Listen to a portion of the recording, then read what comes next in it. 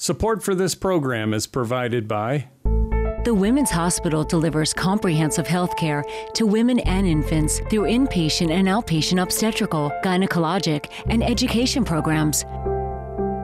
The Women's Hospital, only at Deaconess.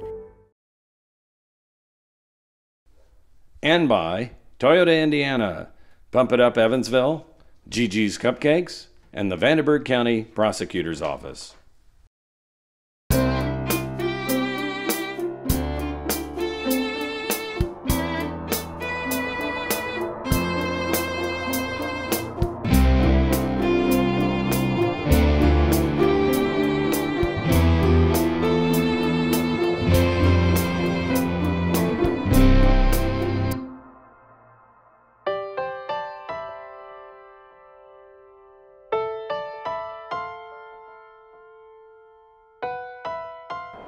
Sexting is the sending of sexually explicit images or language to another person.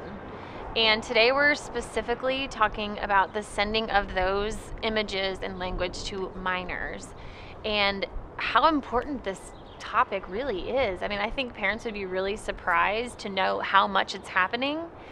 I can imagine as a parent how incredibly hard this is to even start this conversation. Like, how do you even start it? What am I supposed to say?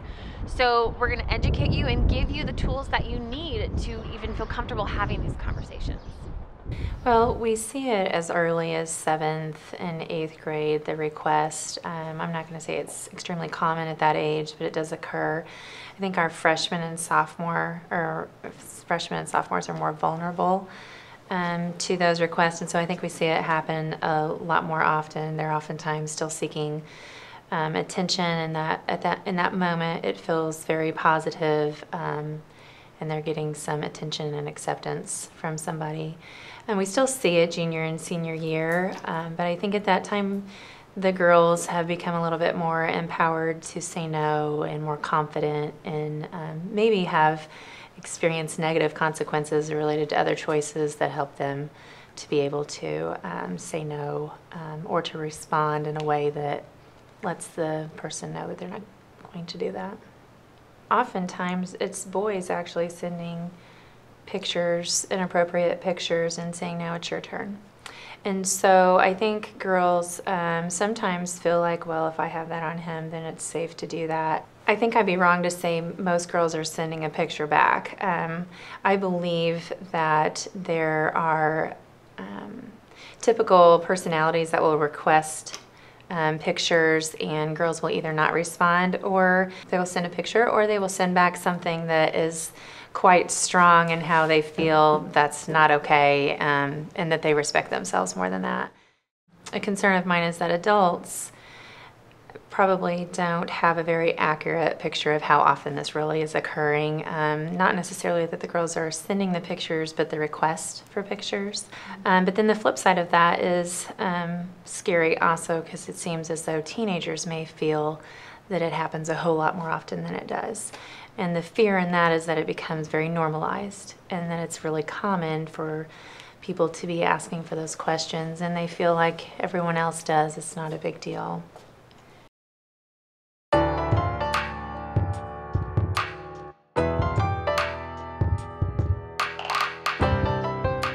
I actually came up with the headline as a joke almost. I didn't think it would go through. I had no idea that it was actually going to go into print. And I don't know, for me, I feel like it's something that grabs the attention. Like, you talk to anybody, they don't necessarily say, oh my gosh, I was sent a picture of, like, with nudity in it. Like, you don't say it like that, because you're offended, you're disgusted, you say it harsh. Sure. And I really wanted people to, like, almost have a harsh reaction, like, oh my God, what's that? Like, what's this about? Is it really about what it is, or is it about, like, the context of what it is?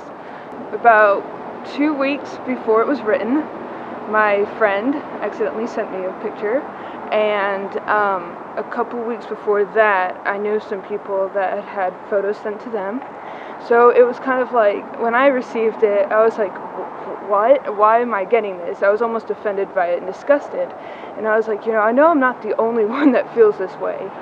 And we just so happened to have our sex issue coming out, and so we were all like spitballing ideas about, look, what do we want to draw attention to? And one of my coworkers was like, why don't you draw attention to that event that just happened to you? And I was like, well, you know, that works, sure. And when I started reaching out, no one wanted their name to it, because they're like, well, we don't want to sell out who has it. And that's why one of the girls was off the record, but with her name. But you know, it's kind of shocking when you actually reach out to people through social media, how many people want to share their story with you, and how many people have had different reactions to it. You know, some people are just completely disgusted and appalled by what they're seeing, and other people just like blow it off and they're like, well, it's life. So I really want to draw attention to that as well, like with all of this happening, and it's happening a lot more too. If you look at the studies, like with social media and everything, like, I mean, it's on the rise. Like, sexting is becoming a really big deal. I mean, there's Instagram, Twitter, Facebook even is not making a comeback, but people are still using it a little bit. Are teenagers not really on Facebook, are they? I mean, I am. Yeah, I'm It's mostly to connect with family and older. Yeah. But Snapchat is a big one too, and that's probably what people would use. Definitely. Is that the most used one? For sexting? For sexting, for sending in probably, yeah. Images and definitely videos would be. So download Sneakaboo. Sneakaboo? That just sounds sketchy by itself. I thought it was kind of cute sounding. Sneakaboo. That's interesting. Oh, that was the first thing that popped up. Sneakaboo. You send me a Snapchat, and I'm gonna take a screenshot of it and see if you can. All right. So do I have to get on the actual? I get on the actual Snapchat app. Okay. Okay. Wait. Let me take. What? Yeah. If you take a picture of it, see. Look. That's freaking. I always just hold it over and it takes I don't forever, even know but- what's happening, you guys. Okay. So that I just added you. So. I'm lame All right. now. Like, I was cool like 5 minutes ago. All right. You added me back. Us. So now we're friends. You. So I'll send you a selfie. Okay, but make it cute. Okay. All right.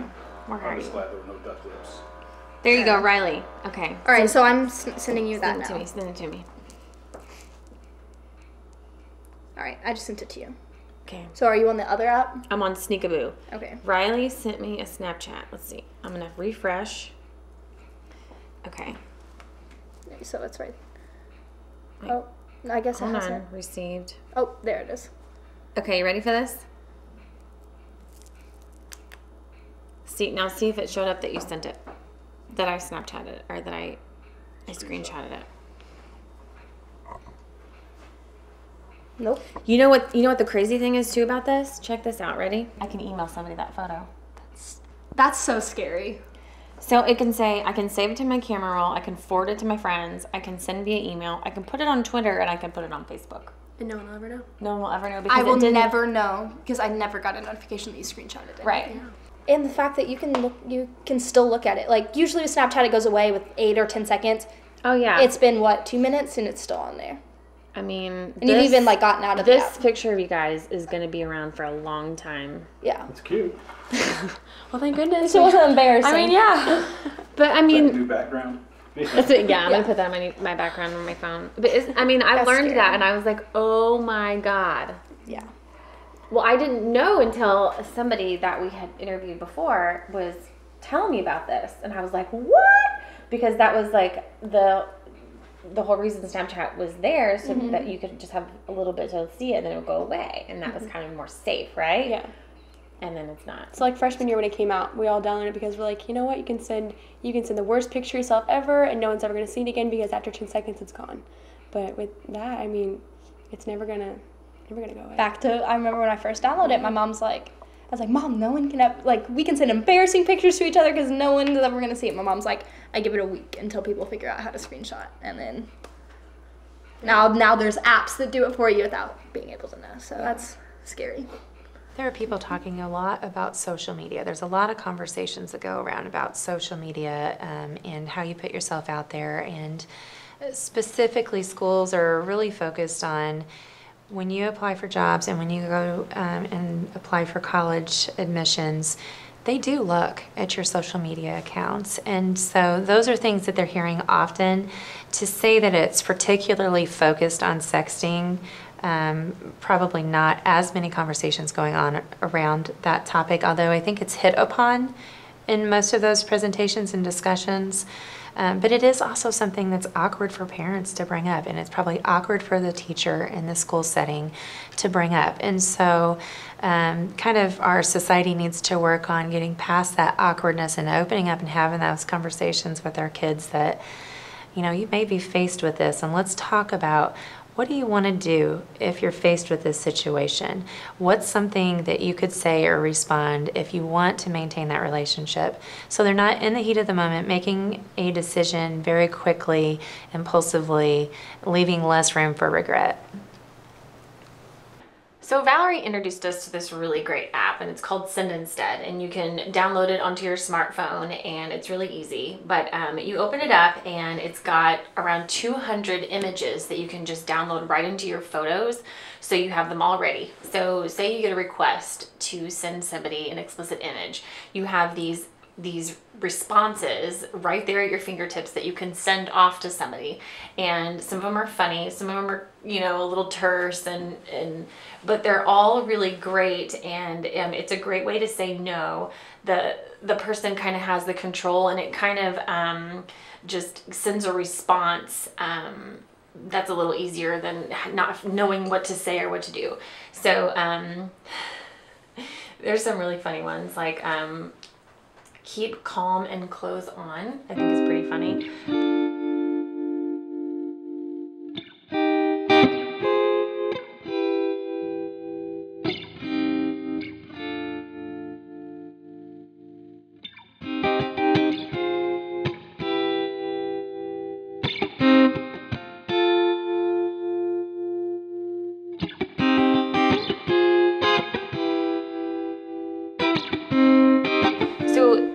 If you already have these downloaded on your phone and you get a request, I mean, I know this is funny and it's kind of making light of it, but really, if you get the request, it's already on your phone. You send the picture, you send this funny response or whatever. It kind of diffuses the situation. It takes the pressure off of it, and it's kind of done at that point. And maybe they won't get a request again.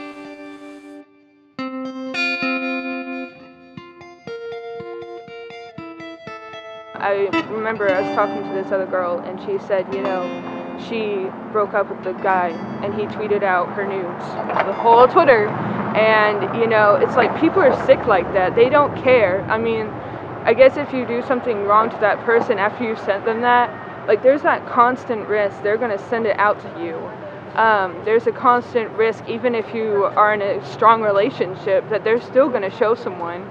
I mean, to joke on it, to laugh at it, like, and then maybe their friend, you know, if they just text them and say, look, here's what so-and-so sent me, well, what if they screenshot it and then send it to their friend? And it's like, you can't really trust anybody when it comes to this, because everybody just, that's who we are as a human. I mean, like, in some ways I'm a culprit of that too, because I was sent something and here I am writing a story about it and talking about it.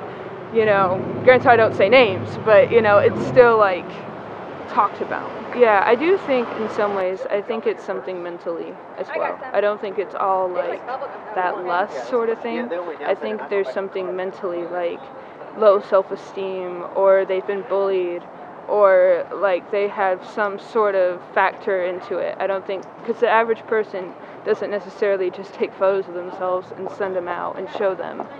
Like, it doesn't usually work that way, but I think it has something to do with their mental state almost.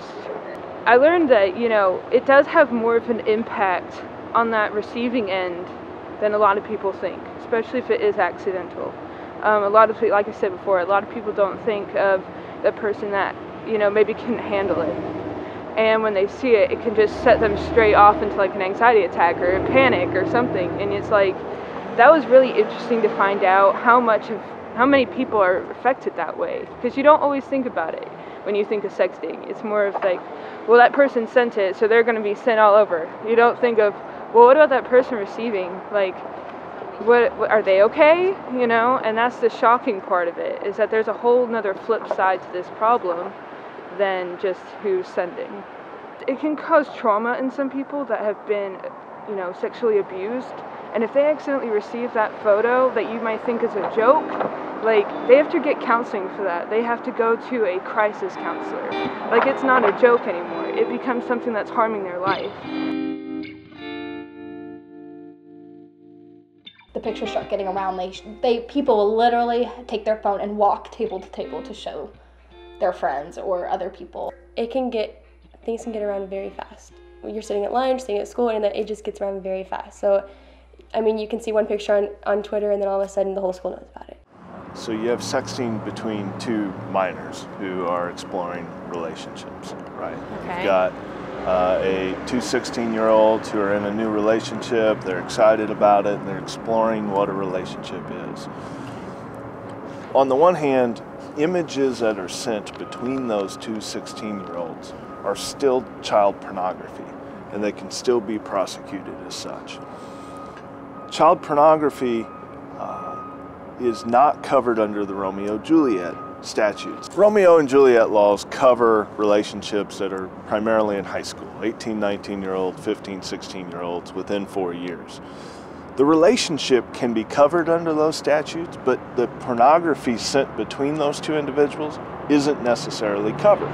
So if an 18-year-old boyfriend or a 19-year-old boyfriend asks 16-year-old or 15-year-old girlfriend for a photograph, that photograph sent via text message, email, printed out in any way is still considered child pornography, even though the relationship is covered under those laws. Okay.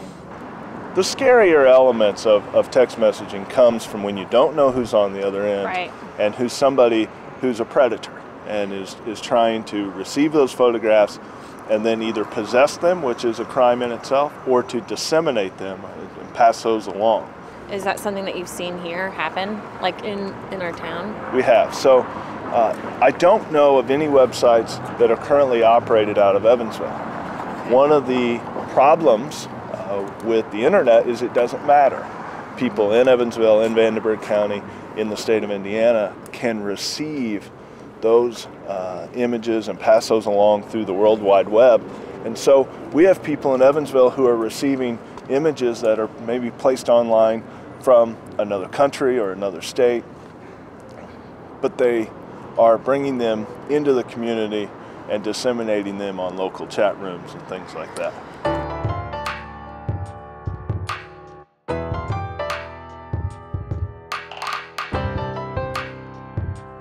Hey Hallie, did you change your password on your phone?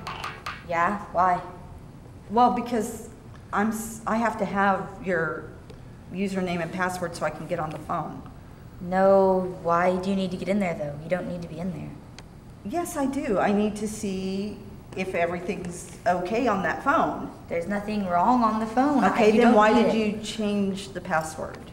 Because I've had it all this time, so why did you choose now to change it? Because it's a little more private. You really haven't been on it. You don't need it. I'm not going to go through everything. I just want the password to have it so I can check things. When do you need to check things? You don't really need to check things. Yes, I do. Nothing needs to be monitored. There's nothing going on that you don't need to see. Yes, I'm your mom. I'm supposed to make sure you're okay. There's so much that can go on out there. I know you think you know it all and you know more than me, but trust me, I've been on this planet a little bit longer and it's scary what can happen on that phone now. I have dealt with plenty of students who are very frustrated with their parents wanting access to their social media accounts, to their phones. I think that that's a personal opinion. I've seen many positives come from parents having passwords for all social media accounts just to make sure that there's nothing going on. And that's not just for sexting, that's for bullying, that's for just maybe what they're tweeting and how that can come back on them in college. So there's a whole realm of reasons why that's a positive.